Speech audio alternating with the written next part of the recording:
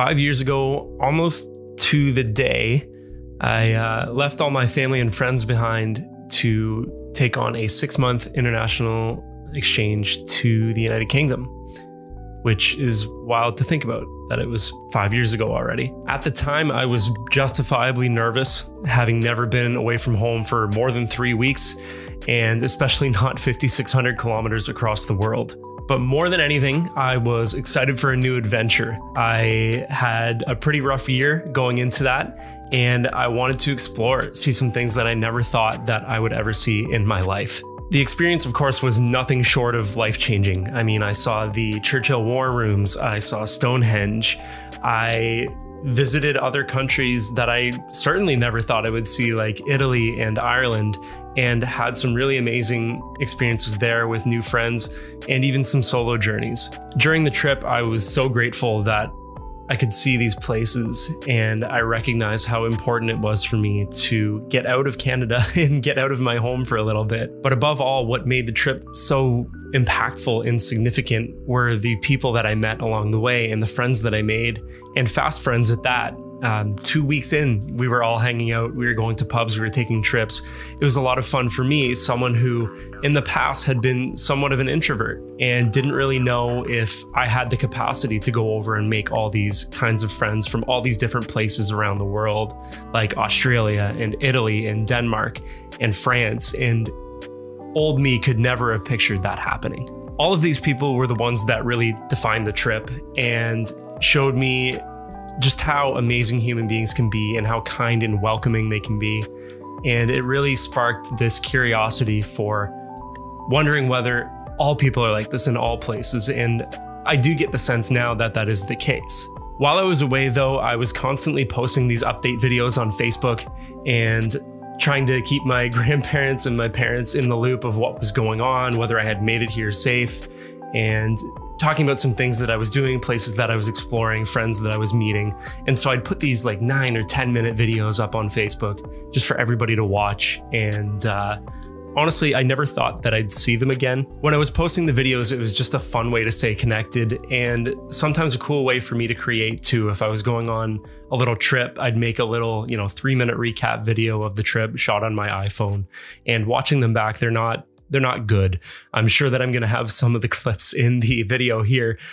They're not especially great, but the interesting thing is that I can see how much fun I was having making them, and the people back home really appreciated seeing all the things that I was doing. Recently, I stumbled onto some of these old videos, and I was actually really shocked at how I didn't recognize the person that was on the screen. It was me, but I was a stranger. And obviously this comes with age too. I mean, 5 years ago, I probably looked a little bit different than I do now.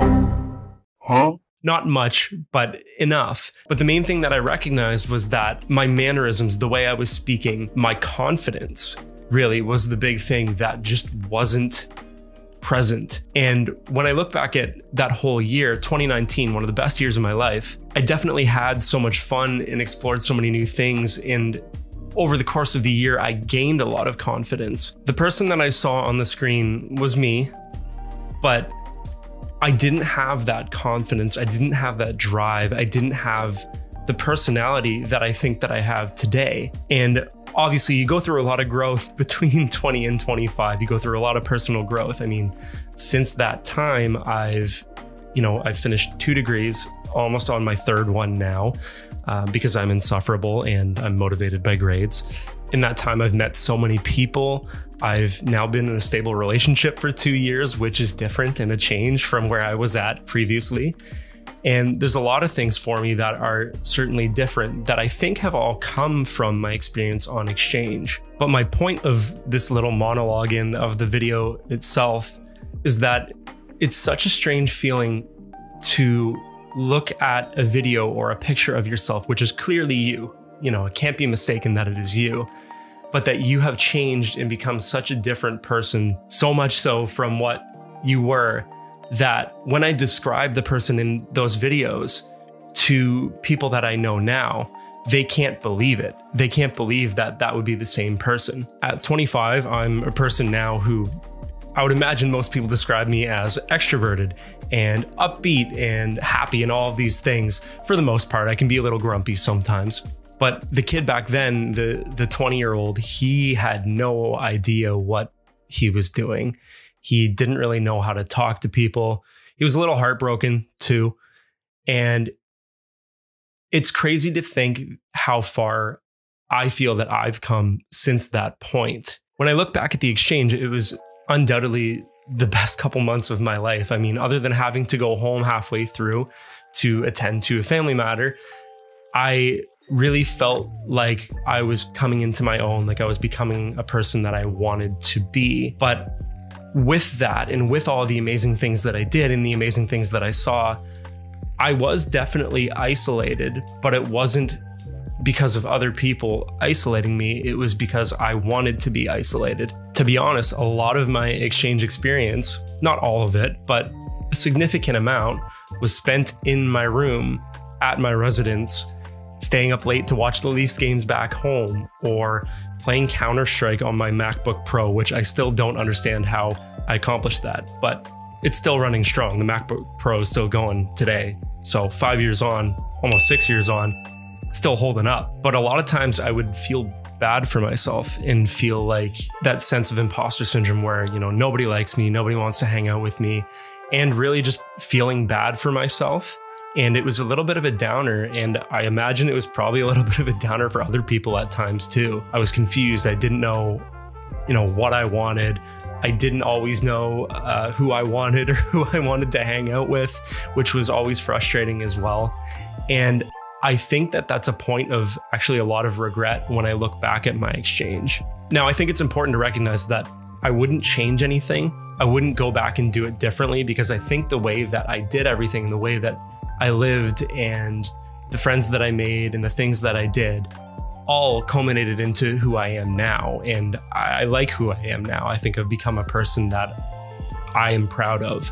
But with that said, I do wish I was more outgoing and more willing to try new things, and maybe a little more frugal at times with some of my expenses.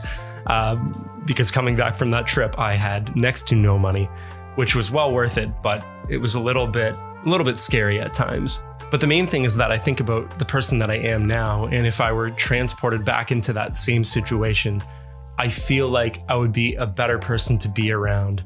I'd have a more fulfilling and wholesome experience. Whereas I feel like there are certainly gaps in the way that I did it before. And the point of this, I guess, is just for me to kind of talk it out and vent it out, and to see how I can compare those shoddy little videos that I shot on my iPhone 5 years ago to now feeling like I have a better grasp on the things that I'm doing, like I have a purpose in what I'm talking about, and like I actually want to put my thoughts out into the open and share them with people, because I'm sure that there's a lot of folks who had similar experiences. And I know that obviously we have our own worldviews and our own experiences of how things are. At the time while I was over there, I thought that everybody else was having the best experience ever, was having the time of their life, and every day was just sunshines and daisies. And I'm sure that's probably not the case. I'm sure if I talk to a lot of those people now, they'd say, no, I had some bad days, or there were days where I didn't feel so good, or I had this going on. Maybe this was going on with my family. Maybe I had this going on in my relationship. It's impossible to know, but I think when I look back on it, there are just some things that I notice about myself that I wish I would have done better. And I guess another subset of this as well is that I just want to emphasize how amazing of an experience it was to go on an exchange and study abroad. And I really miss that experience 5 years on. And again, thinking that it's been 5 years already is absolutely wild to me. And the passage of time really just, it catches up to you quick. And all of a sudden I'm 25 and having to start my career, and close to 30, which, let's be honest, was a little tough. But I'm just really grateful. I'm grateful that I was able to go and have this experience at 20 years old, because it really opened the doors for me for what's next in my life. I got the bug for travel once I studied abroad at 20. And then the next year, when I was planning on doing all these trips, seeing all my friends from exchange wanting to go back, the world shut down, 2020, COVID, and everything kind of went out the window. And now that we're at least a couple years clear of the worst of it and people are getting back into traveling, and I know I've done some traveling myself, I'm really looking forward to experiencing more of these places when I'm able to go back and really appreciating what these places have done for me and what these people have done for me as well. And looking forward to seeing them hopefully as well in the near future would be just wonderful. I am so grateful to all of the people that I met, and I just wish at the time I had been a little more outgoing, a little more receptive, and a little more positive, a little more like the person I am today. Anyways, I think that's it. I think I'm done talking now. This has been an interesting exercise. I think it's been kind of cool. Yeah, the mustache is in right now. If you haven't seen me for a while, yeah. I like it personally. Not everybody's a fan, but I'm a fan. I'm gonna keep it.